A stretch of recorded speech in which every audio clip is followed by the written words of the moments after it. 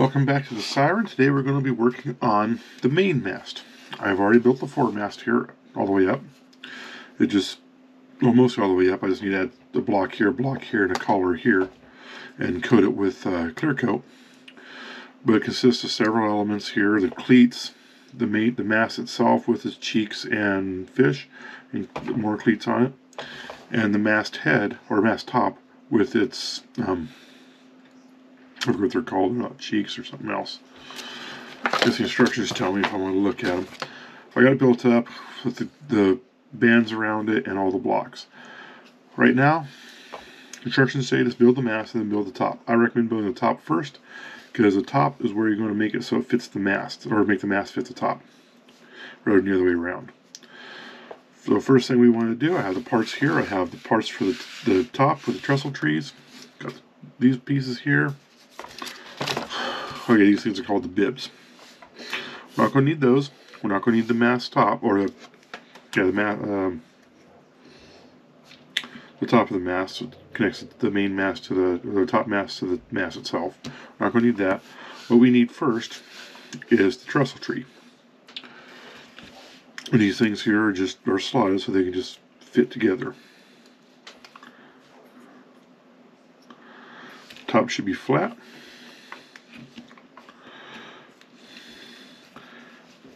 Don't glue them together yet because you want to get them together. And then you want to take a look, because you'll notice where this tapered end is, this end's longer than this end, so you want to make sure you don't get one backwards before you glue them together, and get nice and square and everything. Again, you don't need to glue them together right now, because at some point in time they're going to get glued onto this piece. That's going to make them solid. So I'm going to set that aside like it is. And on this piece here for the top, we have planks to go on. So I've cut 4 for the back, 4 for the front, and then 1 for each side here so I can start getting my spacing right. The rest of these will be cut to length. These are laser cut, just like the trestle trees, the bibs, and the top. These you have to cut to length, and they are 1/8 by 1/32 strips. And if you're like me and you're using a caliper to measure them, convert it to decimal or millimeters so you can see it more easily. The reason I say that is if I take this piece, and I stick it in the caliper, and I measure it, that's 0.128. So that's 1/8 of an inch. But if I take this thing and put it into fraction and measure it, 17/128. If I was really squeezing it to 1/8. So if you just convert it to decimal, you can get it close, or convert to millimeters, you can get it close and call it good. That way you know which ones you're using. Because the wood is not exactly down to 3-digit tolerance on its measurement, or 4-digit tolerance. That would be insane if they could do that with this fine of wood. Again, I am just using Titebond for my glue.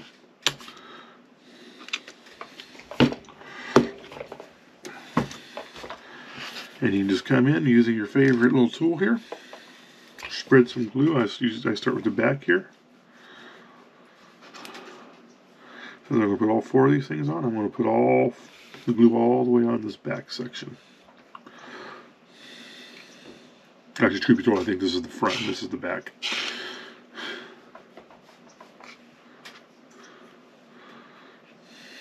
And if I look at the mast I built, the fish that's on the front here is in front of the mast. Curved parts goes to the front. And the top mast will go on the front of the mast.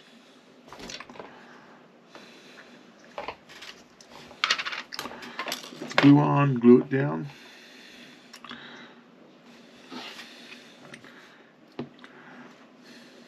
I'm going to rush it here because I want to get to the next spot of this. Next thing I want to do is I want to come in. I've already cut these 2 pieces of length, and I want to put those on here.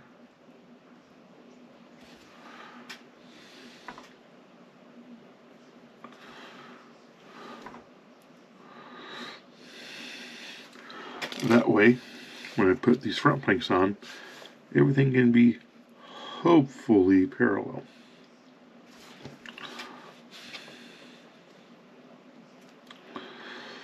those in. I'm going to grab my small rule here. I'm just going to go right down it, scrape off the glue, and make sure everything is lined up. And then before I get too further, I'm going to get these planks over here in place. Put that on. Take my glue out of the corner here. Make sure these are lined up still.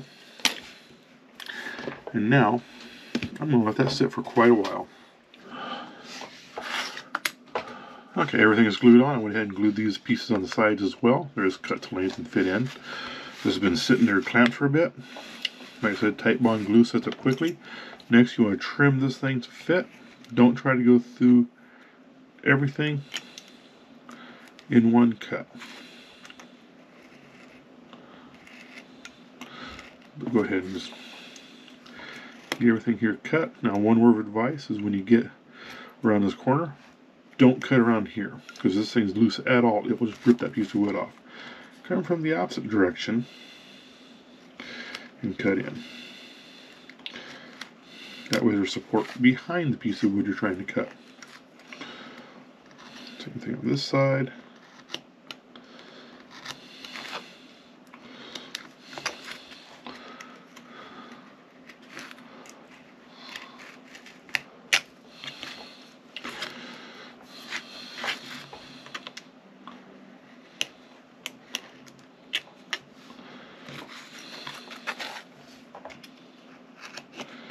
And when you're done, you'll end up with a nice mast top. Now, if I can find where I just put my sanding block, just come in and give it a quick sand.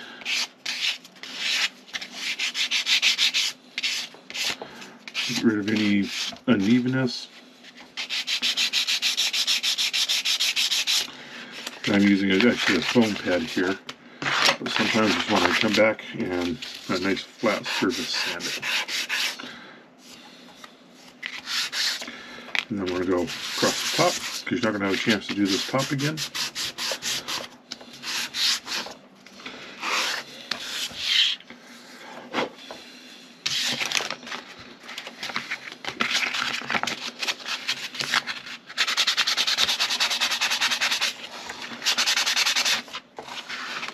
It's all going to be painted black, so it doesn't have to be like pristine in color. And once you have that, then you can glue this piece on. But I think before I glue this piece on, I'm going to go ahead and get this hole cut out to the top. And I think to do that, I'm going to come in, I'm going to find a drill that fits in the hole.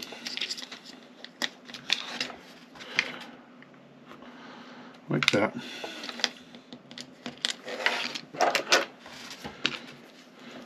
See how this works. The other one I just cut out the knife and it came out kind of ragged.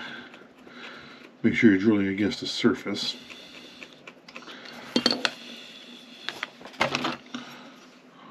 And you just come out and clean it up.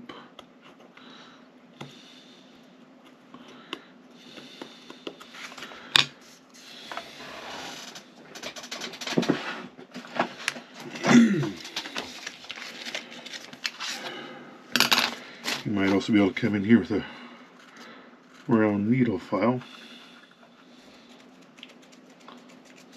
It's probably good enough. So next, gluing this piece on, and it goes on top of the planks you just did.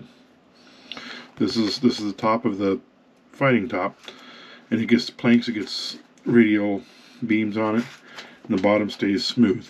Don't know why. I think the bottom would be planked as well. You can do that if you want. But it's the top that gets everything on it, because it's the viewpoint. So with that, we'll get this piece glued on, weight it, and then we'll work on getting the trestle tree installed once it's dry. Okay, this is all dried up now. Next we need to put the trestle trees on. Remember, I did not glue these together, but when you put them on to the platform, As you can see here, there's a piece of wood right there at the edge of it. They really don't show you another good view of the bottom of the trestle of the fighting top. As you can see in the picture, the piece of wood is right here along this edge. But when you put this on, if you put it on this way, it's not going to work right. When you get these things pretty much seared up, this is hanging off the edge. Turn it around, fits a lot better, and this piece of wood gets on the edge of the hole. I'm not going to worry about these marks here, because when this is all glued together, I'll do a little light sand on the bottom of it, and it all gets painted black. This gets glued on now, and then we'll let it dry, and we come back to the top.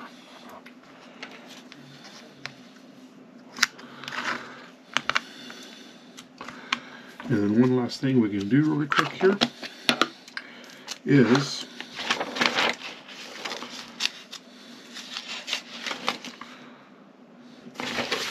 there is a rail that goes across the front. It's made up of 2 rails and 4 stiles. There's one rail that goes on the bottom, one on the top, and then the 4 uprights. And those are from 1/32 by 1/8 strip is used for the strip here. This strip that goes across here. So this piece, which you can't see because of the black. This piece right here. So we'll get that in position and we'll let this thing dry up. That was 1/32 by 1/18. I think it's 1/8.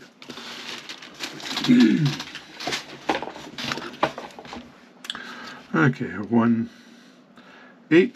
by 1/32 piece for this base of the rail, and it does not go all the way across. It actually comes short a little bit. So it actually the width of this opening, so let's mark that there.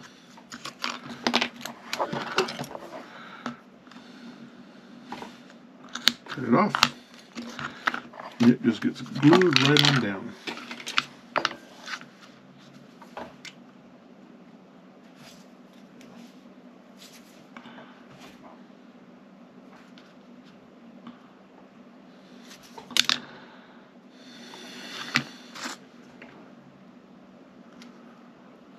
Just like that. A little much here.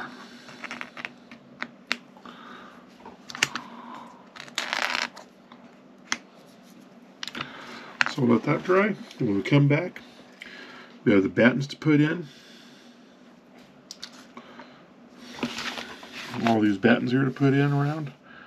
And then we have a bunch of holes to drill. We're making the rest of the rail last because it's going to be glued on after the blocks and the deadeyes.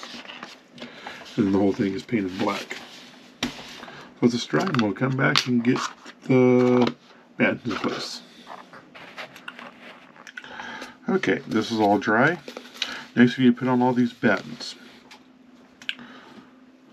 So this should be out of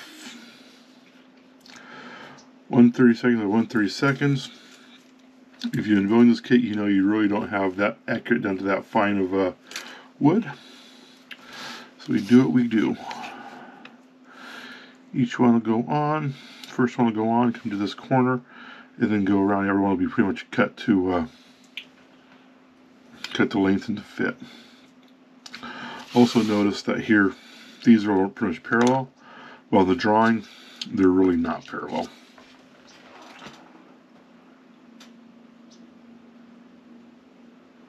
Matter of fact, on the drawing, they do kind of show them as being in line. Let me grab that. So here's a drawing for the main top. And you can see they are kind of lined up, going straight across. So that's almost lined up. That one's almost lined up. That one's almost lined up. That one's almost lined up. But we'll just do them as best we can. Mast is going to be in the way, and stuff's going to be around it. You're not going to see that anyway. So we'll go ahead and get these in place then.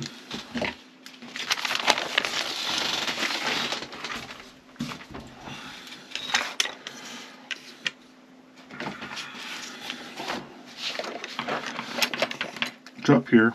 There's 3 here. First one at this corner, one about here, and one in between. Not going to worry about the pencil marks. This is all going to be painted black in the end. And what you can do, probably should have done before putting the trestle trees on, but it doesn't really matter. Just glue them on so they look good. I'm going to start in the center so they come close to this hole right here, but not in it. And they're all going to use just wood glue anyway. If I can find my pot. There it is.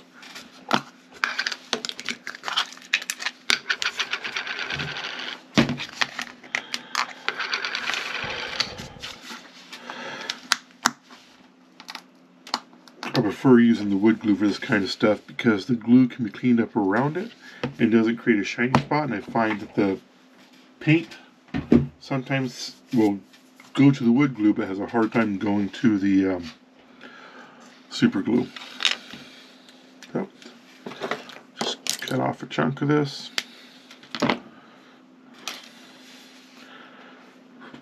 Glue it up. Doesn't take much. There's nothing structural about this. You just come in and stick it in. I should probably trim this end off at an angle first.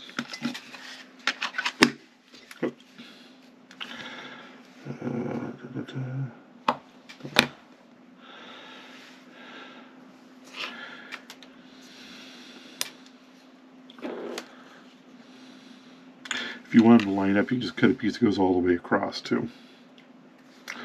So if I had cut a piece that went all the way across, I just come to there and to there,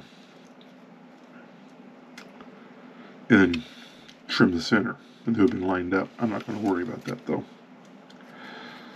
Go like that. Cut it off. And then with this fall off piece, you can come and get the next one in place. Let's figure out which side I'm gluing it on.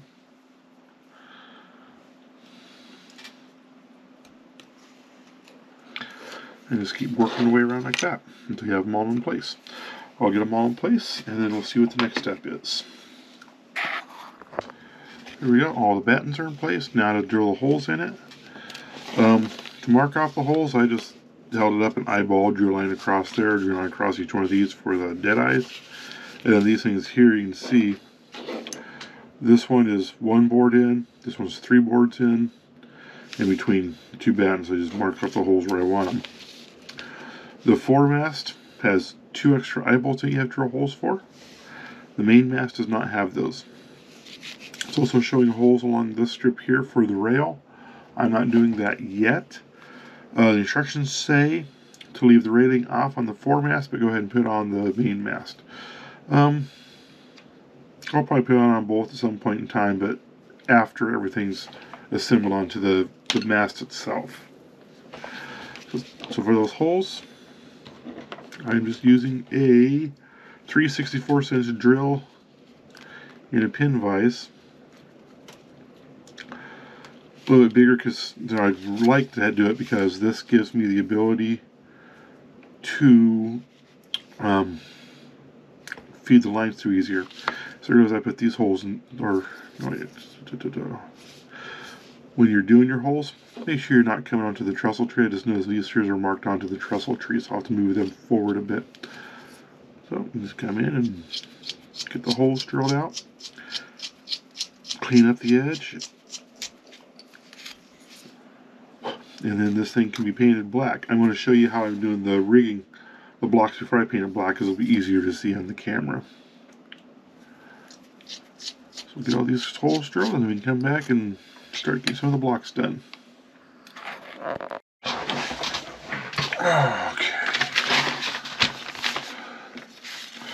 Okay, so mast top is pretty much done. Still use the railing on it, still use the rigging on it, the blocks and the dead eyes. I'm going to hold off on those. I want to get the mast built first so I can get the two fit together before complicating matters.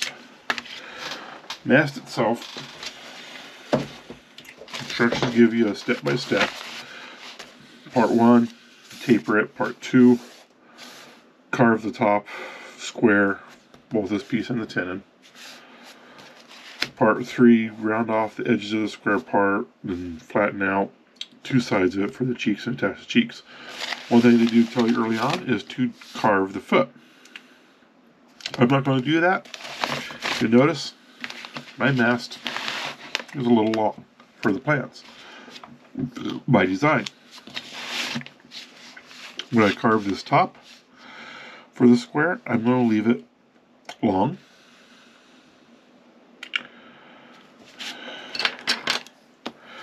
So that when I come down here to where the flats are, I have extra length at the top. That way I can carve these flats and still have a lot of room to carve the tin on the top and be able to trim the tin on the top to match the cap, because it shouldn't stick through.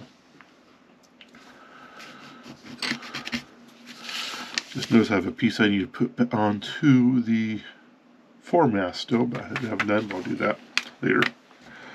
Do them both at the same time. Anyway, so I have it long. Figure out which one's going to be my top. Doesn't matter. Make sure I'm on the bottom. Come down far enough that I'm past the bottom of the mast. And just give myself a little mark here around it for where the flats are going to go.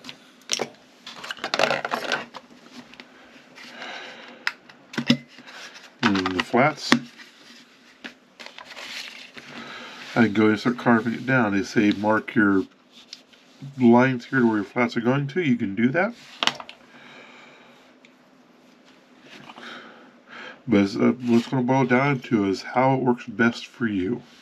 Me, I find if I take it real easy with the X-Acto knife, I just come in here, since this end is going to be a little bit rounded in. You don't want it straight. I can come and just start carving off. And then I can go out to the edge of the desk, put that side down and carve the other side. And then come back and carve the side between them. Put that flat on the desk, on the edge of the desk, and carve the other side. And then once that's done, I can come back, mark out the top where this tenon is on top, and carve it to shape to fit the mast cap, the square hole in the mast cap. That way I can get everything here shaped, and then I can cut the top of the mast off to be on top of the mast cap so it doesn't stick through like it shows here. It's totally flat. So I get these things carved down. You don't want to see me carve my fingers up or anything on the camera, so I'll get that done. Once that's done, 2 of these flats need to be extended down to about this area for the cheeks. One on either side, and then those cheeks can go on, and then you can sand this thing and get nice and smooth. So I'll carve this first, I'll come back and carve these out, and then I'll put the cheeks on. So I have 2 sides carved off, fairly parallel to each other. See a little bump right here I can get rid of. Then you can hold them up on the square of your mast and see if they're the right width. Another thing you can do is take your mast head you built and see if it fits. Mine fits pretty good, so I am happy with how this width is. Now I just got to carve down these other 2 sides. Okay, I have this square marked off where this little tin on top goes, and went ahead and just ran around here with the back saw. Give myself a stop cut. Stop cut is so that when I trim it, cover it back, the blade will stop right there. The wood will come out above it, but always it'll stop. That needs to be cut down so it fits the mast cap.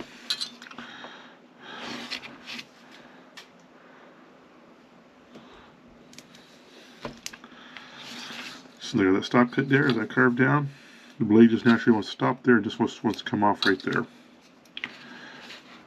Do the same thing on the next side.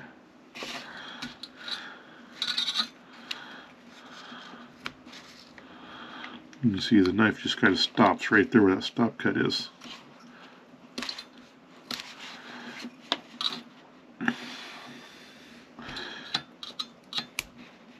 Right there, kind of cracked off right where that stop cut is. Same thing with that one. Then you just start shaving it down until it fits.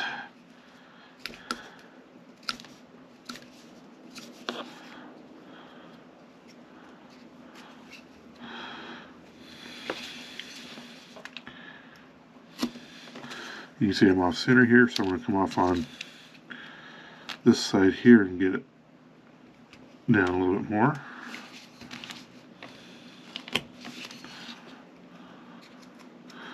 Get boot up my stop cut. I can still use a stop cut as my guideline of where I'm going to. So it fits that way. So it fits this way, but not this way. So this side here I need to shave off a little bit. I can see it's a little bit thicker.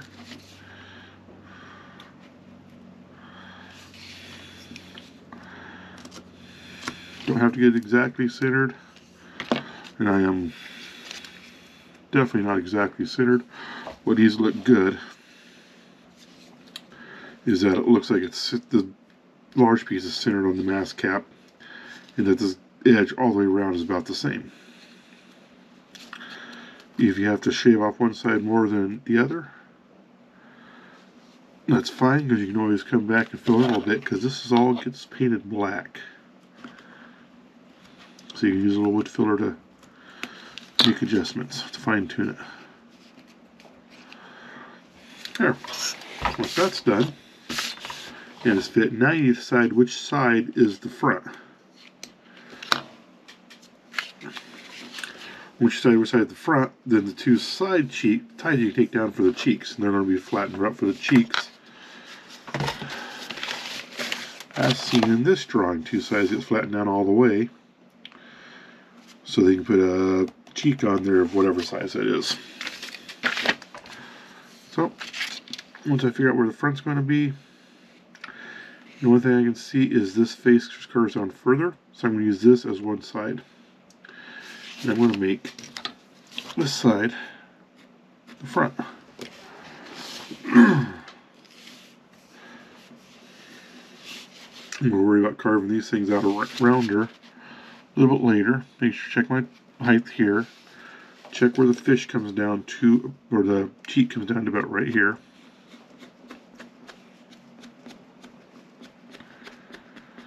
And this will get shaped the same way of just coming through and just carving that thing off until it flattens off with this. Once that's done, we can get the cheeks in place. We also need to still round out these corners here. So I'll get these cheeks carved down, and we'll come back and do that stuff and get the fish made. Okay, the cheeks are carved down here. One thing I find that is useful is if you have yourself a diamond cut file, like this, or rather just a cross cut file is a full diamond, it's just a regular pattern. You can just go across it and just rub it like this, and it will take down most of your irregularities. Get it on both sides, and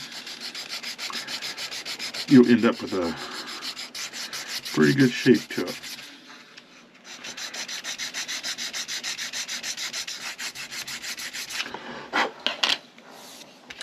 So that gets me this going down. Line that up, right down to the bottom of the cheeks.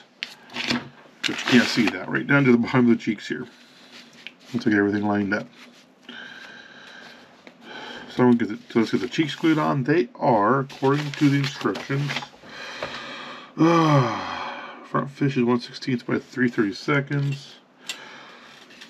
The cheeks are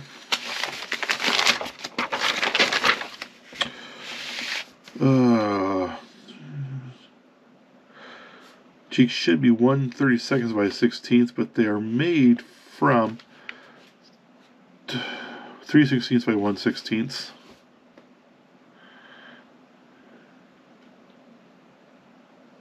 So you can sand it on quite a bit. You can probably skip doing the cheeks, but I think it adds a little bit of extra detail here on the sides. These aren't necessary to the thinness, it says. That's fine. And this is my wood for the cheeks. So I can go ahead and get these things just glued on either side with the proper length.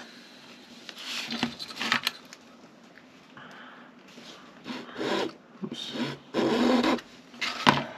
Right there. Do this one here to the same length.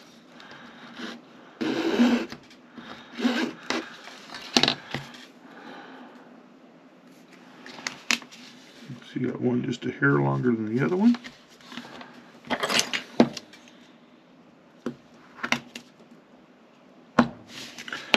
In the same length, ends are rounded. So you want to round the ends before gluing them on.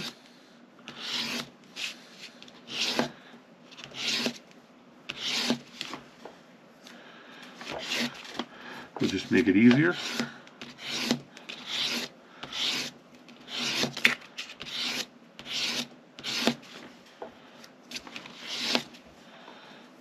Yeah, that looks good. Then they can be glued in place. I'm going to glue these in with just more wood glue. Then let them sit for a little bit while I clean up my mess here.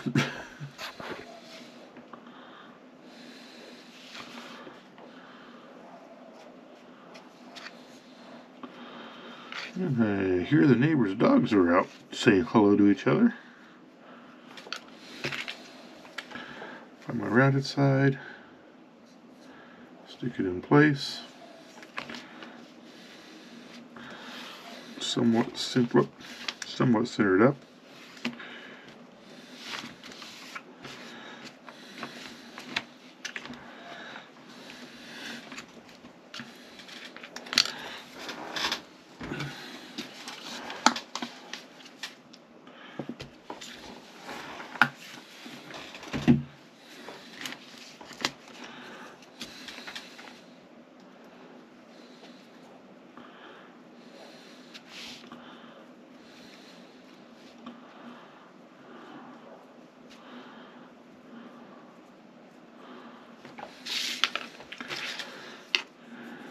And that one in place.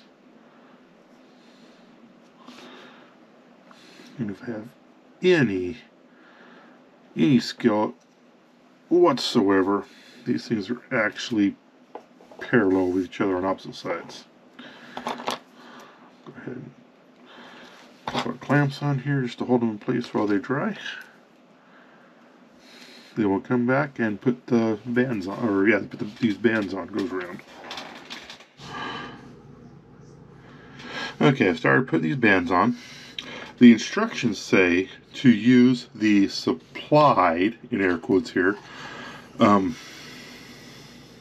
pinstriping tape. They don't include pinstriping tape anymore. The instructions need to be updated. Model Shipways, if you're listening, update your instructions to take that out to quit confusing people. I went and bought some pinstriping tape to do these, and it didn't stick worth a darn anyway. So I've been using actual string. This is 0.5 millimeter line that I got from Model Expo, but it's Mantua brand. It's a cotton polyester blend. It seems to be really nice to work with. Which, another suggestion from Model Shipways, quit using the nylon based line. It doesn't work very well. It's hard to work with, doesn't look good, etc. So anyway, what I've been doing with this is I've been tying it around. What I'll do is I'll create a loop here, and then tightly wrap it around the same amount of times each time.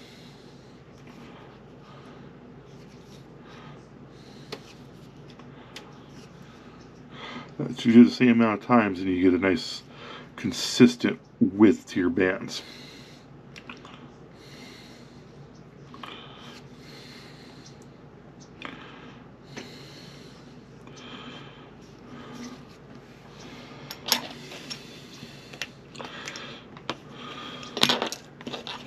If I can get this thing cut off with a nice end on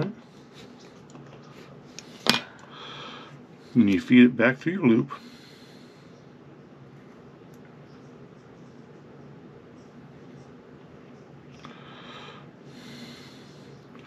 Assuming it'll go.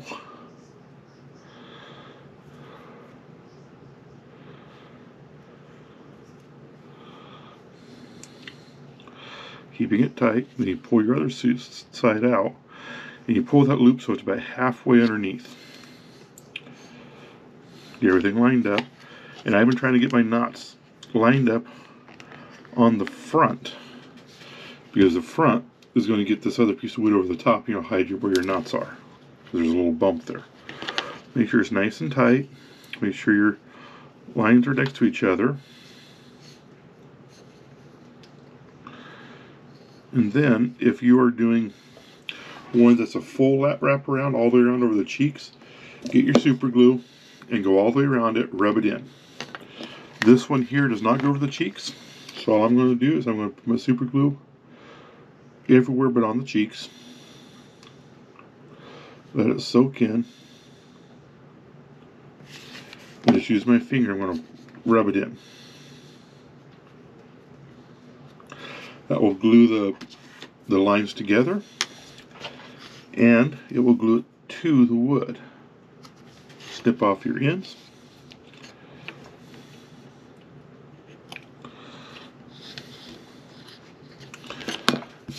And that gives you a nice simulated metal band around. Especially when you get the super glue on there, and then you coat it with your polyurethane or whatever you're coating it with.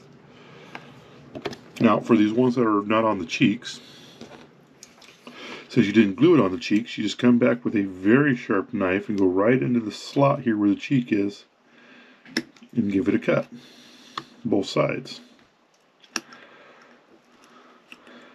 And if you got your glue right, this piece will come off and leave the band on either side. The same thing over here.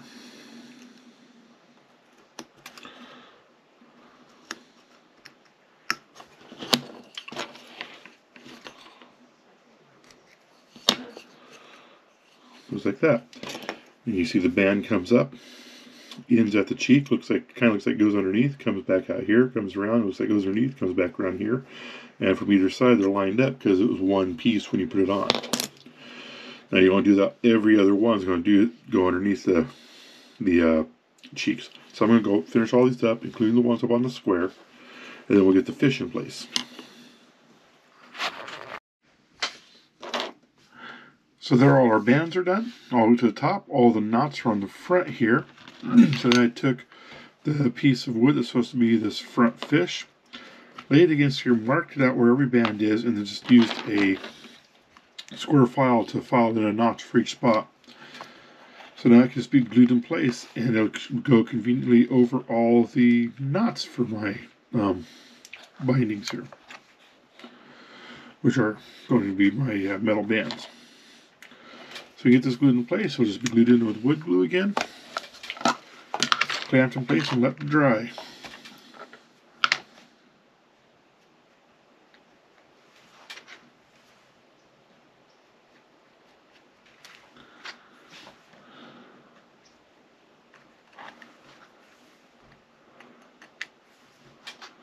And then once it's dry, we can give it a nice final sanding and shaping.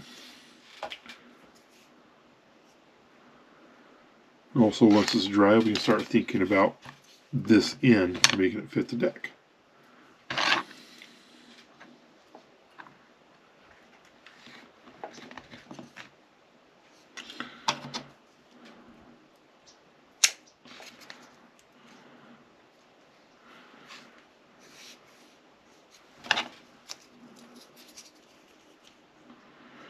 It's always really fun to use these little spring clamps on a surface that's narrow against a surface that is round.